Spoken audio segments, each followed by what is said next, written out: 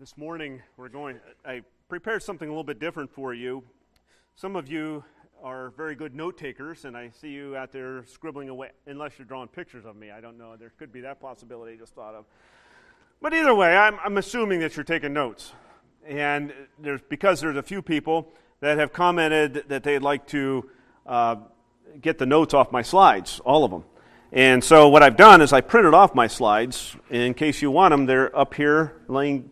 And so they're available after the service, not before the service. So I'll try to do that. Depends on how many are taken, whether I keep on doing it or not. So it's up to you. You're going to vote by how many of these are taken. So there it is.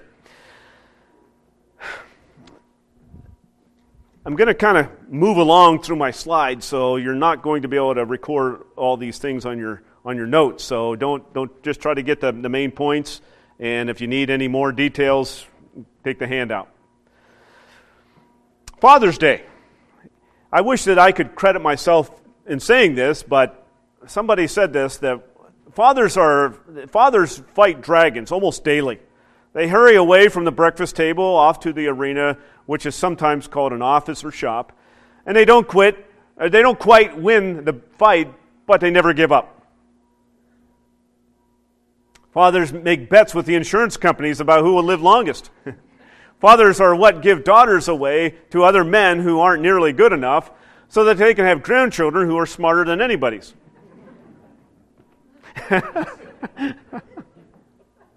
No, I've got the greatest son-in-law in the world, so I don't have any problem there. And then lastly, most unique, a father is a man who reflects the image of his heavenly Father and who makes it easier for his children to know their heavenly Father.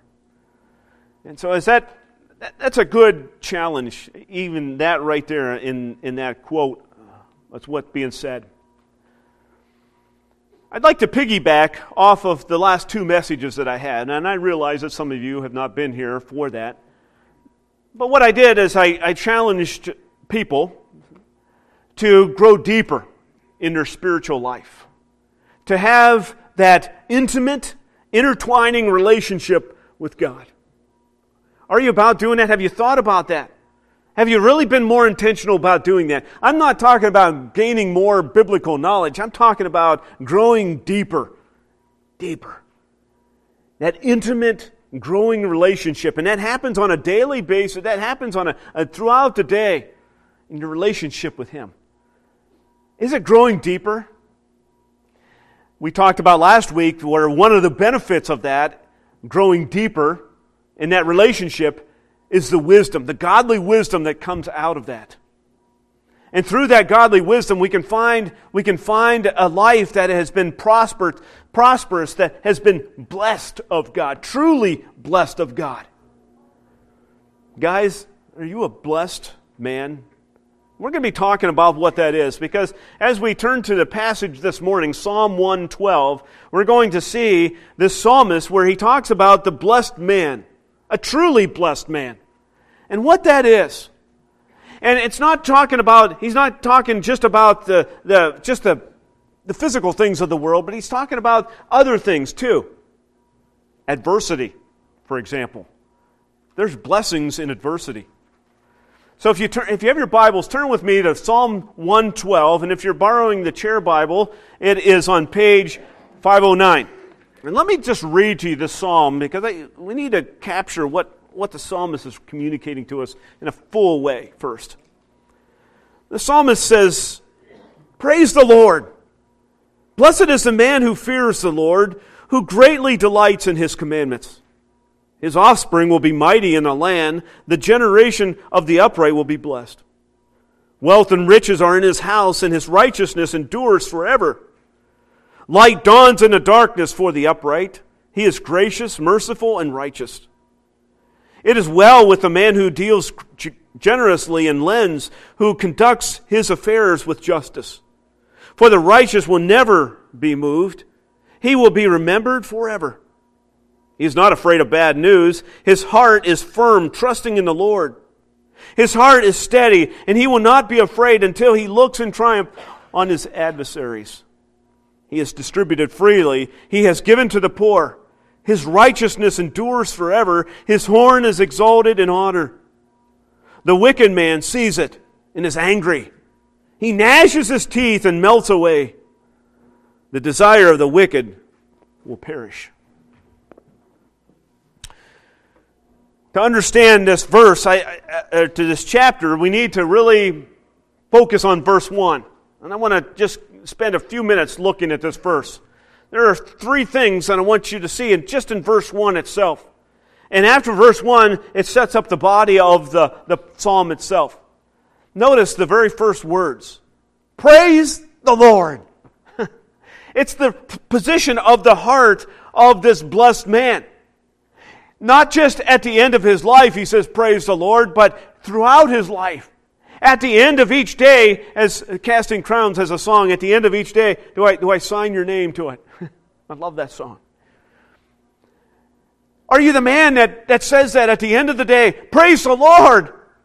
I'm not talking about the circumstances around us, because there are some nasty things that happen throughout the day. Some things that really, it just kind of sets us kind of wrong in our life. We don't like it. But we trust God, and even throughout the day we can say, praise God. He's doing something significant, and even at the end of this day I will say, praise the Lord. This is the position of the blessed man. He focuses his entire being on Him, and he sees everything from God. Secondly, in this verse, we see that this man fears the Lord. We know those words from the book of Proverbs. The fear of the Lord is the beginning of wisdom. And if you want to be a blessed man, you need to begin with fearing the Lord. What does fearing the Lord mean?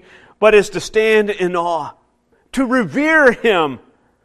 He lived out daily in his life. He fears the Lord, and that is the beginning of being that blessed man of God. And then at the end of that verse 1, he also talks about the third thing I want to point out to you. He greatly delights in the Lord's commandments. That is his position in life. He has grown in his relationship with the Lord, so much so that he not just fears God, but he wants to know what the commandments of God are. And he wants to live his life in that way. As a matter of fact, he's gotten to the point where he delights in them. And even though the world is tempting around him and he wants to do this or do that, or maybe the pressure of the world caves in around him, he pushes them aside. And he delights in the law of the Lord, the commandments of the Lord. He saturates his presence with the Lord, and his life is obedient in every direction. He reflects God's nature, grace, good understanding. And he not only ponders the work of God with great delight, but he applies himself with equal delight to know God's will. That's a man that's really fixed upon God, that fears Him, that pursues Him in his life. And through that, there is an outpouring of his life. Verses 2 through 9, the psalmist talks about the outpouring of his life, the blessings of this man. And there are 5 things that I want to point out to you, and we're going to kind of rapidly shoot through them, so don't try to get every word. First of all, righteousness. It's measured in Old Testament terms here, and he talks about different things here. It talks about the general rule of children being the product of who he is. And now that's not always the case and 100% of the time, but it's a general rule. You want to know how a man lives his life? Look at his children. Sometimes it's scary. And you men, you ought to be able to, when you see your children, it's like looking in the mirror. You want to know how they got to be so ornery? You want to know why they're so argumentative?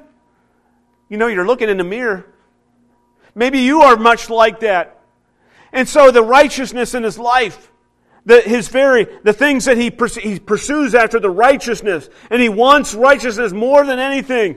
That is the product of God that he's chasing after. And as he does that, he is producing a godly generation after him. Wealth and riches are in his house. What is that? I like what Charles Spurgeon has to say about what those riches are. The riches of the Christian: contentment, peace, security, power in prayer, promises, providence, and yea, God Himself.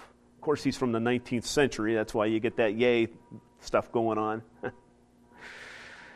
We're not talking about a hefty bank account. We're not talking about God's pouring onto you. I'm seeking after God, and right away I check my balance in my checking account, and boom, $1 million. Man, I'm blessed. I'm blessed of God. And man, I have a house, and as a matter of fact, I have 2 or 3 houses, or I have 1 or 2 or 3 cars in my driveway. I must be blessed of God. But that's not the blessing that the psalmist is looking for. He's looking for a heart that's been truly blessed by God, something in which the world can never afford to give. The world can afford to give you cars and all of those material things, but there's something that the world can't give you that only God can give you through that blessing. Contentment, peace, security, all those things here that Spurgeon mentions. Secondly, he gives us adversity. Adversity. There's something very special about adversity. And in this psalm here, the darkness is a metaphor for adversity. Difficulties.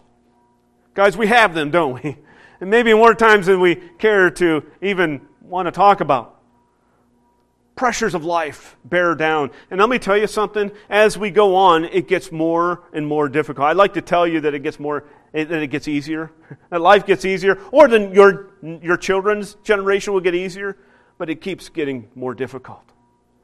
Age doesn't make it easier. Life continues to push on the man of God. And here he uses this metaphor of darkness. Adversity comes around this man. And we don't like that, but yet there is a product that happens that only comes through adversity. Through his godly wisdom, the life of godly wisdom, there is joy of life that reveals itself.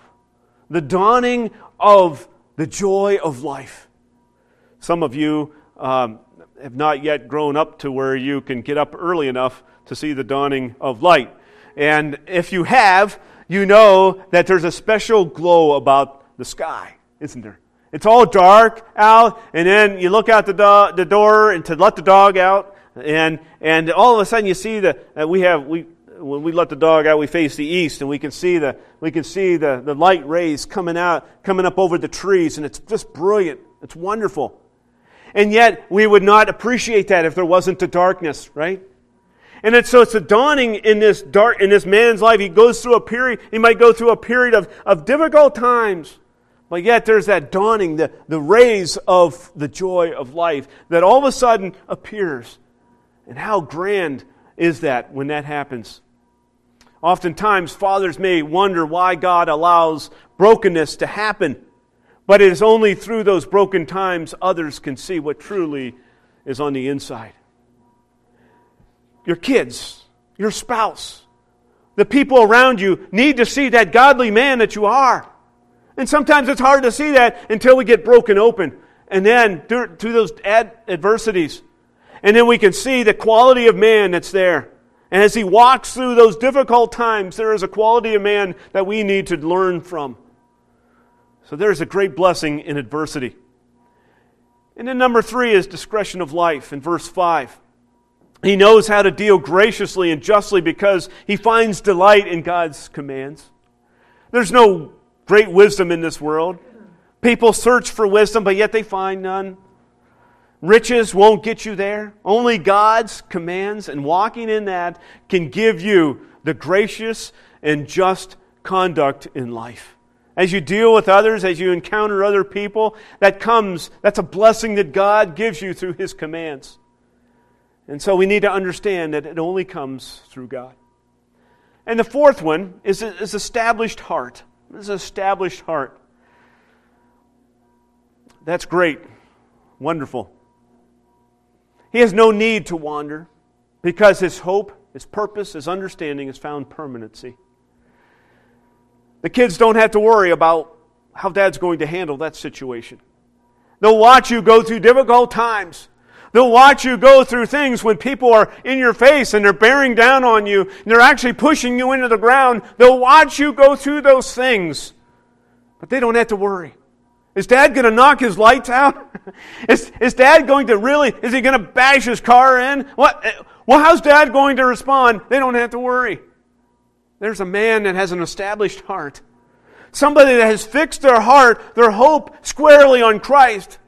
And he doesn't need to wander anywhere. His purpose is pursuing Him. It's found a permanency. His hope has found a resting place, as the hymn says. Also, he knows that bad news will come. Yet his heart is not alarmed because he surrounds himself with the guidance of God throughout his life. God's got it all in His hands. God's got him on track, and I'm pursuing God, and I know that the difficult times are coming. They're coming. They can't be avoided, and it may happen today when I got to face maybe the worst news of my life. But yet he keeps hold. He keeps hold of God's commandments. He keeps hold of chasing after Him and trusting Him with his life. God's going to guide him through this day, through this life. And then lastly, it's kind of a redundant one, if you may look at it at face value from the first one, the righteousness. But here we have a little bit nuance of what the psalmist is trying to say here. This man, his conscience, his conduct, has a lasting success to it. In his very being. We don't have to worry, is he an explosive? Is he a man that lives right on the edge? And I've talked about those types of attitudes these days when people going down the road and you don't have to do much. All you have to do is sway a little bit and they get all over you and blow your horn and make all kinds of gestures to you. You don't have to worry about this man. He is through and through a man that pursues after God. His conscience, his conduct is a lasting success that we see throughout his life. And it's a goodness, it's a quality of goodness that expresses itself in generosity with all of his resources. Some of you have displayed that very characteristic. That way of just sharing and using your resources in whatever way possible, because this is the life that God has given to you. He's given you these things not to hoard, not to hold on to. We have multiple things, and you can't have any of those because if I give you one, then I'm going to be down to 6, and I can't do that. Exaggerating just a little bit. But yet the reality of it is also true. I have excess because God has given me excess to share with you, to give to you. And in that godly man, that is the way that he uses his resources. The psalmist talks about the horn. It's a metaphor for strength and might. His strength, this godly man, blessed of God, his strength of godliness is honored and is exalted. His strength is in God alone. And so this morning, I'd like to just kind of pull this into, as we pull this into just an application, I want to point out to you this last verse when he contrasts the unblessed man. The unblessed man. Who is he? The Bible calls him wicked. Someone that wants nothing to do with God. And he may have the empty riches of this world. He may have the houses. He may have land. Wonderful. He may have all those worldly riches. But he's bankrupt of God's reward of righteousness. Don't be deceived. Because you have material things, don't think you're blessed of God. You could be, but it's not always the case. The wicked see that. The wicked see the truly blessed man of God, the contentment. And you could see that in some people's faces. Isn't that amazing? I love that. I don't know what my face looks like. I'm afraid to look. Is there contentment? Is there peace? Is there really satisfaction with God? Maybe He's given you a hut to live in or no house at all. Is there contentment there? Are you trusting in the Lord? The wicked see that. You may have nothing and they may have everything, but yet you are more content because you are blessed of God.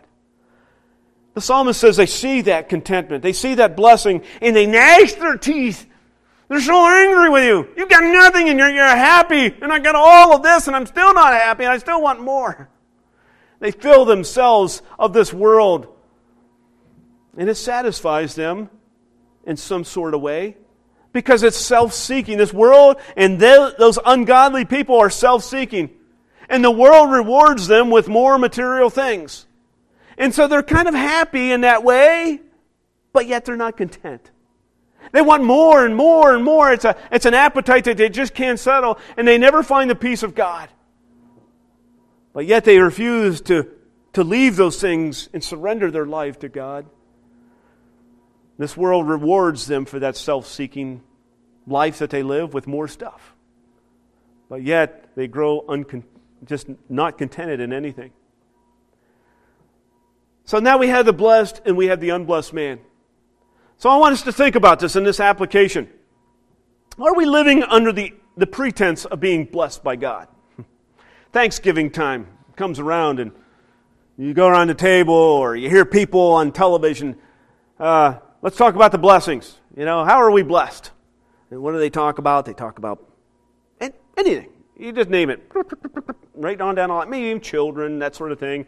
And boy, don't we live a blessed life? We are blessed in this country. We are more blessed than anything. Are we really blessed in this country? Or are we really getting what we deserve?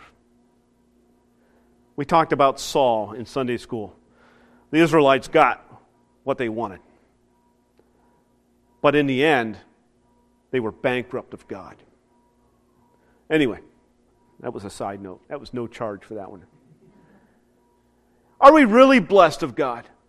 Or are we just blessed of the world? The world continues to give us more of themselves, more of itself, and it's based upon the self-centeredness. Have it your way. You deserve it. You deserve it. Come over here and we're going to pamper you. We're going to give you everything you do deserve to get. And we give you, and meanwhile they're reaching around pickpocketing and you. But the world blesses people with material possessions. And yet God does too. Sometimes. And sometimes He doesn't. But the way that God really does bless a person is in the heart. The heart. So how do you live out your life? How do you live out your life? We talked about 3 Sundays ago when we started that new series. Are we pursuing a life with God in the center? Or is it a self-centered life? There's really quite the difference, the contrast. You're either doing one or the other. The self-centered person continues to pursue after what he wants, what I want. And you better do what I say or you're going to have problems, buddy. And they push people around until they get it. Is that how people would view you? If they were really honest about it? Or do they see something of much better quality? Something that's really been blessed of God, that only God could do that work in your heart. Your funeral will tell that, but you won't be around to hear it. I've seen them. I've seen them in funerals. I've seen the people, and I even right here, since I've been here, I've conducted funerals at the funeral home, and I'm thinking of one person in particular that some of you may not even know. In the family, and it was a full house. And then when I was there, I was listening to people talk about, I give people an opportunity to talk about this loved one here. No, it wasn't here, it was over there. And I was listening to what they were saying. And it was a very shallow life. There was no depth. It was a rather wayward person on God's scale. And yet they kind of scrambled for talking about some food that she fixed or some other qualities of just, treating them as children, grandchildren, whatever it was. And yet there's no depth of life in that person. How did that person really, really make a difference in that person's life? Your children will tell on you. Or the people, maybe if you don't have children, that spouse or those people that's closest to you. How do you live your life? How will it be remembered? How? I don't know if you knew this man here by the name of Alan Redpath. He's been gone now for some time. But Alan was he was a pastor of Moody Community Church in Chicago, Illinois, for some years. Godly man. many people has been blessed through his ministry and lives have been changed. Godly man. And he tells about a time in his childhood growing up when, as he would say, it was a period of intensity, putting it mildly, in his house. And I don't know what went on there, but he remembers during this period of time they were gathered around the dinner table, and he was, I don't know how old he was, 8, 9, 10, I don't know. And they were gathered around the table, and the husband looked up and he looked over at his wife. His dad looked over at his mother and says, I'm so sorry for the way I treated you and the way I behaved. And with that humble spirit, he asked for forgiveness. And that made such an impact on that young man, that young boy, that later that evening, he went off to his room and he was contemplating what he just saw in his dad. And although Alan Redpath said he wasn't a Christian at the time, he got down on his knees and he prayed this: "Oh God, I thank you for a father like that. Please, make me more like him."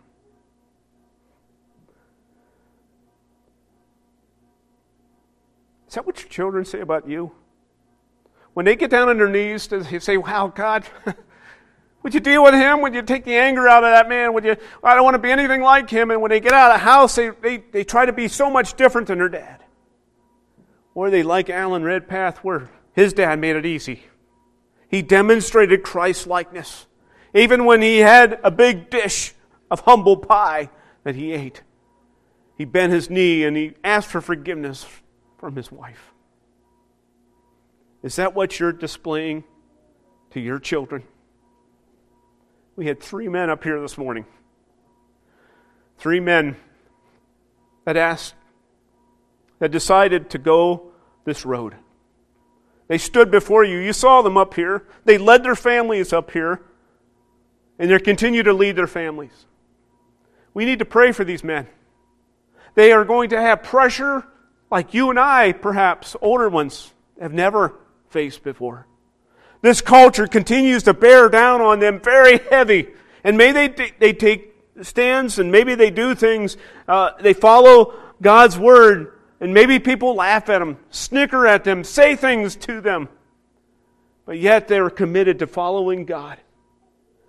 This place should be a refuge for those men.